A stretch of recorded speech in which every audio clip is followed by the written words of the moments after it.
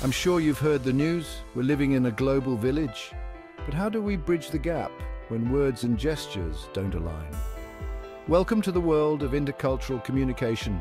It's all about exchanging ideas and info with people from different cultural backgrounds. We do it every day, at school, work, even in social gatherings. The key? Understanding and respecting cultural differences. But let's face it, one big hurdle is language barriers. Idioms and slang can get lost in translation, leading to some pretty funny or awkward misunderstandings.